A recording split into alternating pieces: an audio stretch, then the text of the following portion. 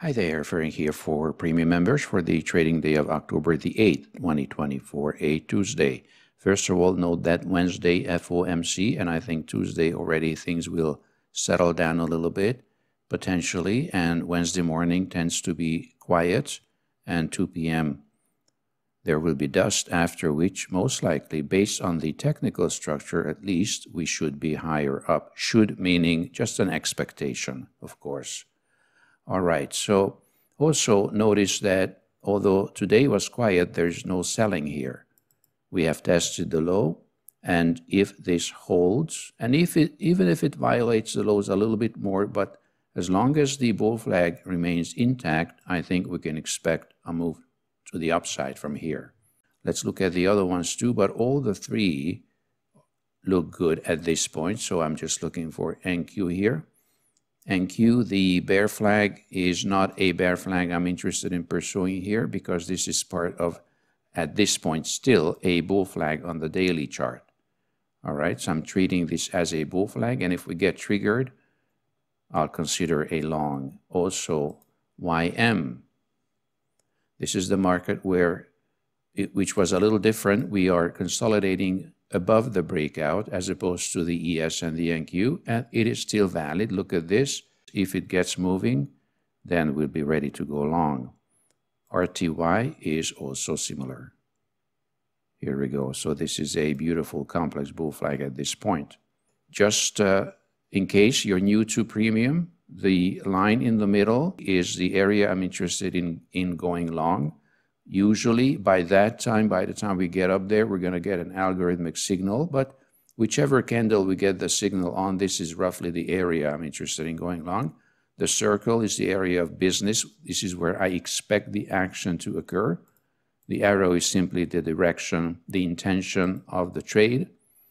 And red is the stop that I think is enough to do the trade. And the same distance is where I'm starting to take profits.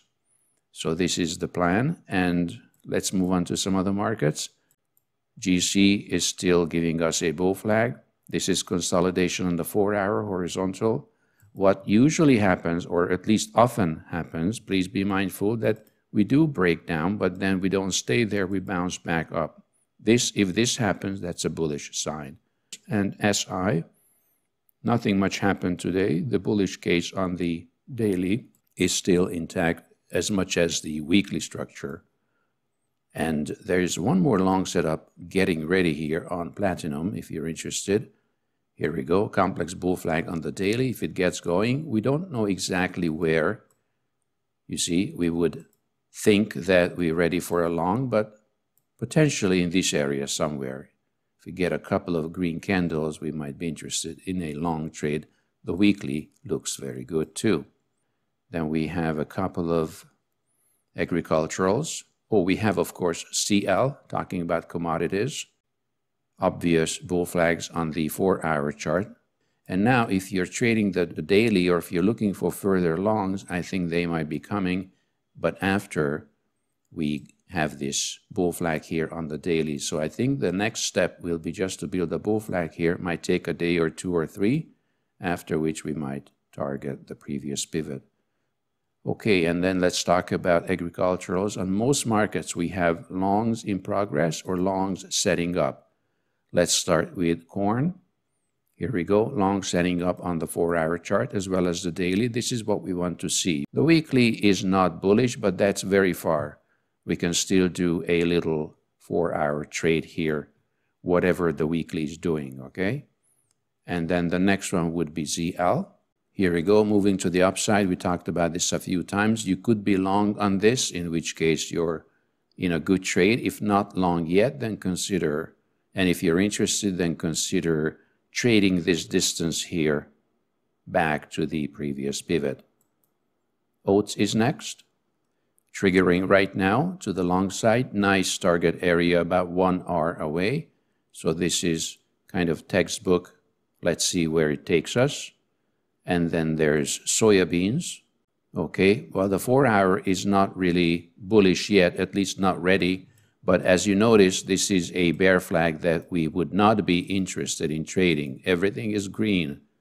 and it's moving as I speak, you see. So we expect this to be a failed bear flag, which would beautifully build a bull flag on the daily, and we would be trading the daily chart. I will need a couple of more candles, but the trade might look something like this. All right, and last but not least, ZW wheat. It gave us a little back and forth, but the long is still valid, and you can see this as a next bull flag right here. So if you trade agriculturals, there's more than the usual average of good opportunities here on grains.